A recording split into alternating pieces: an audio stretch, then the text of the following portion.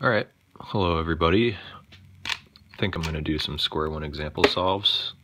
Never tried doing this before, so thought it'd be fun, I guess. And I'm sub-19 on Square-1 now, so I think this could be helpful to some people if anybody ever chooses to watch my videos. So yeah, I'll get right into it. I'll put the scrambles in the description too. So this is a nice case. So got like this half kite on the top, half kite on the bottom, so it's pretty easy to make this into a scalp kite. And it's also easy to make it 2-gen, because I can just put this guy right there, that guy in the back, and then slice down like that. We've got a kite ready to be scalp kited, and just move this over. You can do that. And yeah, CO is easy. One slash move and 3/EO, or the 3 swap EO. Yeah, not much to say about corner and edge orientation, so I won't really say much about it. But in this case, there are techniques that I'll talk about for trying to get faster in the corner permutation stage, because a lot of times you'll like be tempted to move the layers around before you do a CP alg, but typically, like, so that you know which case you have, but typically you don't really need to do that if you can just see these 3 sides. For example, on the top layer right now, I can see all possible colors: green, orange, blue, red, which means that I have an opposite swap, because none of these 3 are solved. And if I can see all 3 or all 4 colors, that means that all these need to be opposite swapped. And on the bottom, I can't see any orange corners. No orange corner stickers, which means they're both in the back, so I've got an opposite swap on the bottom layer. So really quick, I can just move that over to the side, because the alg I use typically goes like this, with this solved adjacent on the side. And then for EP, we've got Z perm adjacent. Don't even really need to look at it, because I know I don't see anything here. But typically, I don't know that many algs. For instance, like, I don't know this case Z adjacent, so I would just put an adjacent swap back there, and then put this adjacent swap right there, perform the really quick adjacent alg, and then I've just got parity in the front. Typically I just spam that adjacent alg a lot if I don't know the case, or opposite, because they're both really fast algs and it's helpful. Alright, second scramble. Okay, this case is not terrible. Actually, it's pretty good. We can go 1 slash move into a scalp kite, I think.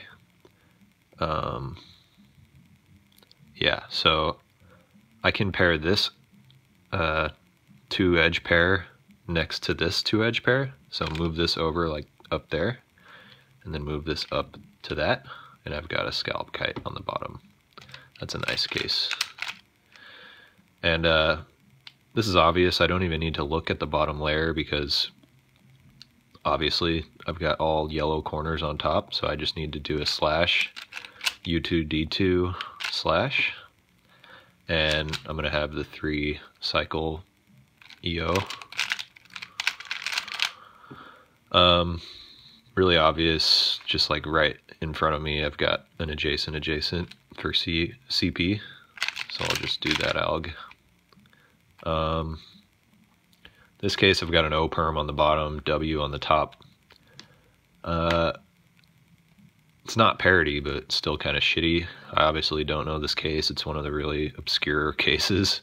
So I could swap these adjacently to turn this top layer into an H perm, and then I would also be turning the bottom layer into a U or a Z perm. Either way, It's not that hard to fix. I just do 2 more adjacent adjacents to fix the bottom layer.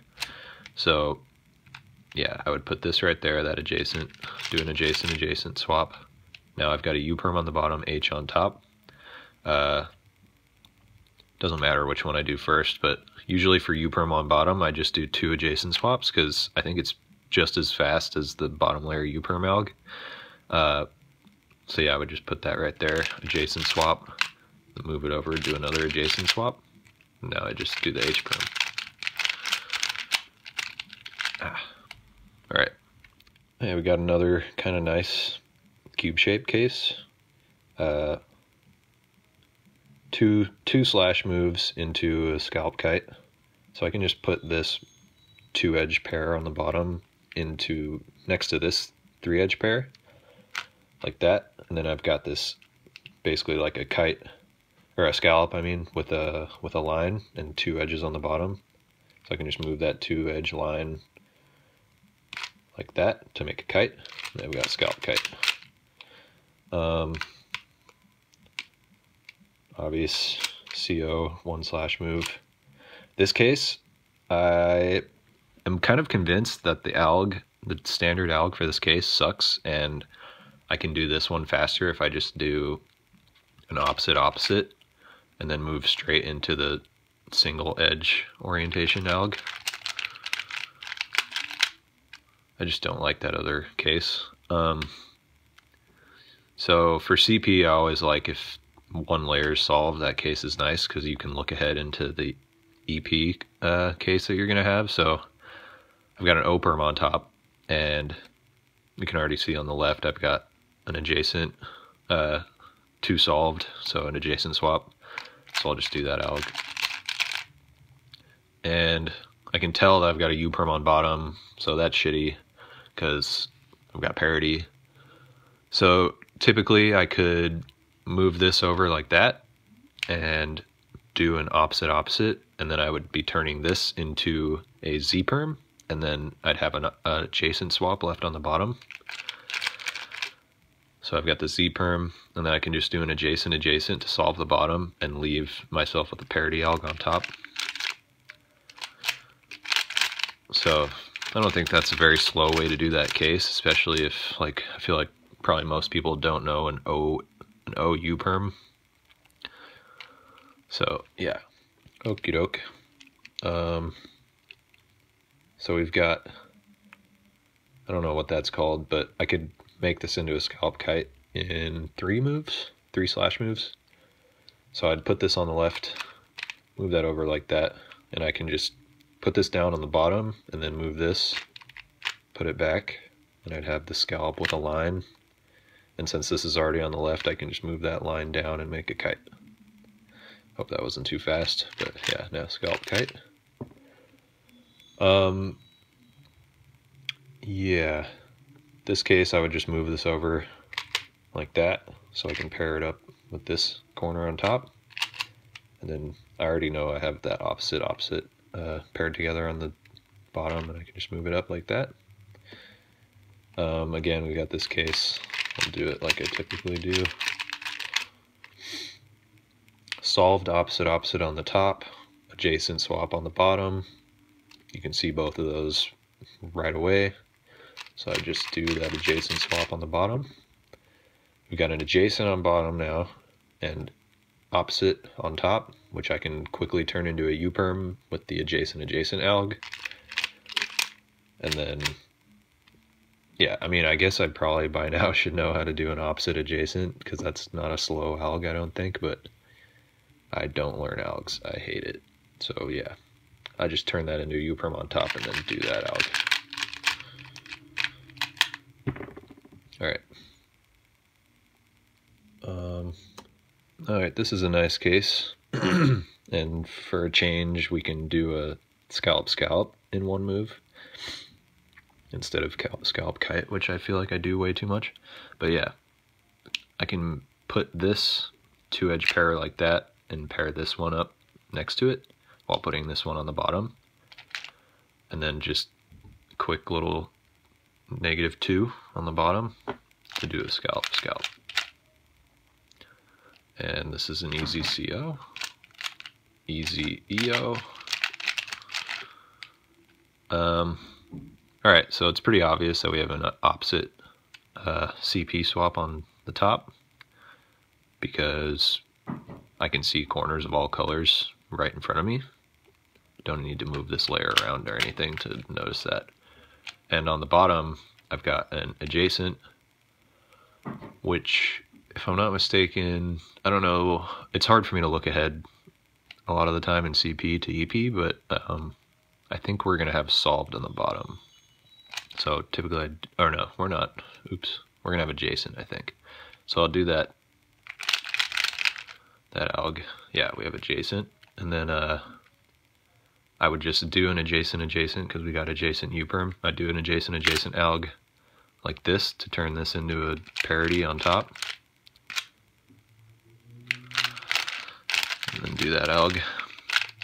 So yeah, you can tell that I really like to spam that adjacent alg because it's super fast. All right, this case kind of sucks. Oh well. I think it's 4 slash moves to turn this into a scallop kite, which is what I typically go for in a shitty case like this. So I can move this 2-edge pair next to that one. And then I've got this half kite, which I can put next to this 4-edge pair on the bottom. And now I've got the kite with a line, which I can put next to this guy on top to make a kite. So yeah, scallop kite. If you got an opposite like this CO case, normally just like misalign them like that, and then you can get 2 next to each other on both layers just with 1 move. EO, really obvious opposite. Oh, this is nice actually. So we've got an opposite solved on the bottom, and this is an N-perm case, which typically you would have solved on top with the N-perm if you if this was a green. So if I had like green and then red and then blue and I did the N-perm alg, that would be solved. But in this case, we've got like, we're gonna end up with a opposite basically. If you can recognize that, you're going to be swapping these 2 corners and you'll have an opposite. So yeah, that's going to be nice EP, and you can look ahead to that, which is cool. So I'll do the alg. Opposite. We got an equator flip too, but I'll do that afterwards. Canceling into it like that. All right, that's the last one because I got to go to school. Bye.